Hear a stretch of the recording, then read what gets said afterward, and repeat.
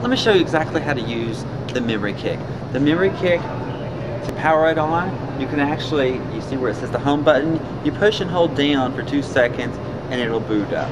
After it boots up, what can you do with the MemoryKick? You can take a CF card. You can put in the CF card, you open that place right there, you stick the CF card gently in the slot.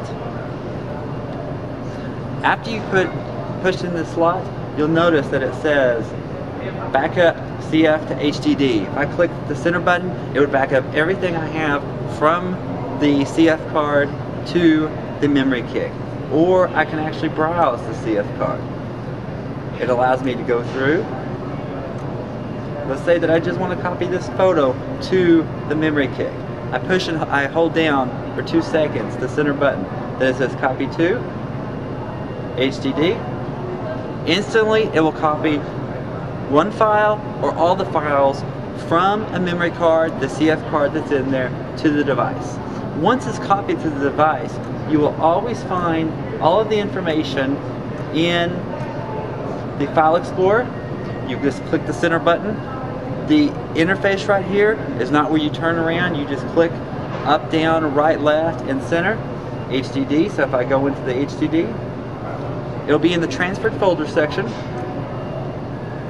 And then you'll notice that in the transferred folder section, it actually dates and timestamps and the numbers, all of the transfers. So this one right here, you can see it's the second one that I've done today. So you can see the CF card is in here, and you can see that it's transferred the information. So there's that photo that transferred. Now for your professional photographers out there, this does and is compatible to most camera manufacturers' RAW formats. All of the Canons, Nikons, most of the Olympuses, almost all of them out there, this will show the RAW format. Here's a RAW picture right here.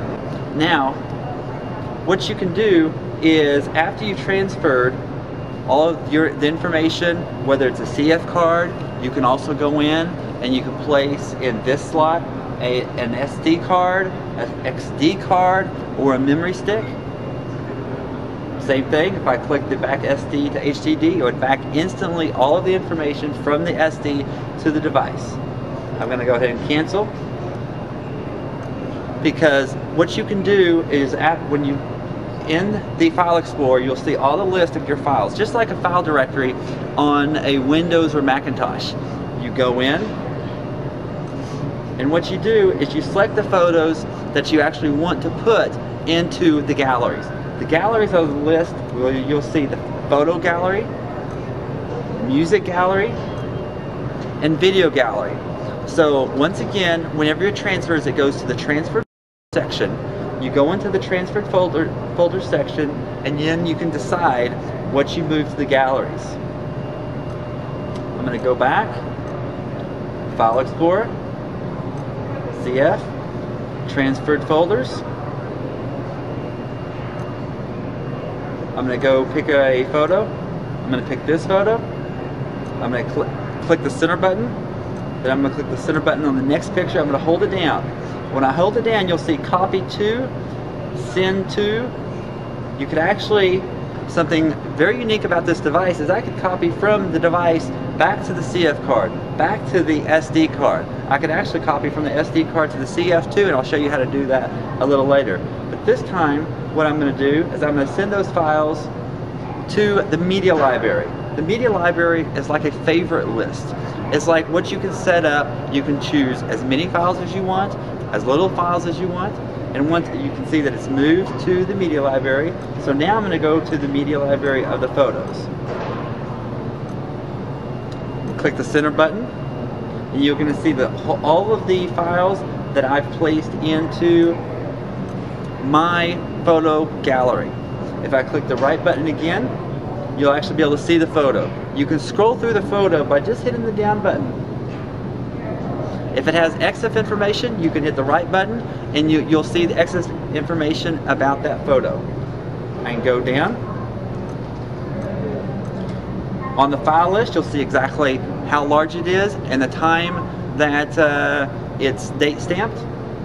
Now, besides just photos and moving photos over, the MediaCenter also has the availability to listen to music. So I've transferred some music in. I've moved it to my music gallery. So now I'm going to go in and listen to some music. Same thing. Just click the right button on the music that you want to. You'll see the photo album come up if it's available, and then it'll start playing. If you want to change the volume on it, you hold down the center button for 2 seconds, and then the volume pop up, and then I can change the volume. To stop it, just hit the center button. Now I can go back. Now anytime you want to go back to the main menu where you can get to your photos, your music, your movies, your favorites, your transferred folders, you just hit this home button and it instantly takes you back. So now we've seen the photos, we've listened to some music. You can actually put the headphones that are supplied in the packaging right in the slot that says AV out and headphones, and you can use your headphones. So now we're going to go watch a video on here. Same thing, just like the photos, just like the music. I'm going to hit the center button. I'm going to go over, and now it's going to show a video. So now I've used it as my photo backup solution. I've used it as a photo viewer. I've used it as an MP3 player. Now I'm using it as a video player too. Now, what's very interesting about this device is that you can, we already have the CF card and the SD card in. I'm also going to put in a thumb drive. Why am I going to put in a thumb drive? I'm going to have all three in at the same time. This is the perfect device for you to carry around. It's very lightweight, 5.6 ounces. It can fit in your pocket. It can fit, for men, in your jacket pocket. You can take it anywhere you want to go. And what you can do is I can take and I can transfer, use it as a card reader from the CF card to the USB, from the SD card to the USB, or any files, or all of my files from my MemoryKick to the thumb drive. How do you do that? You go to the File Explorer.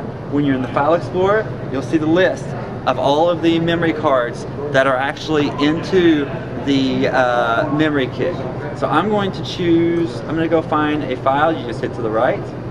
I'm going to go to My Photos, list where I have a list of a number of photos. I'm going to go down. I'm going to click, there's a photo of a wedding.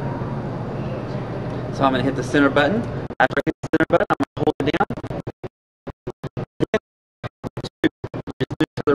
It'll let you copy to anywhere. So it says SD memory, CF memory, or USB memory. I'm going to go down to USB memory. I'm going to copy it to the USB memory. So I'm going to take it out. Now, I've just copied a file from the MemoryKick to the USB thumb drive. Take it and go. Why is this important and how can you use it? You can basically back up and use this as your portable backup solution. You can put all your files on it. I have my entire computer on mine, so anywhere I am, I can give a photo to a family or friend. I can give business files to an associate. I can basically makes all of the files, all of your media completely portable. And it's not only for the thumb drive. I can transfer, like you saw, to any of the other devices.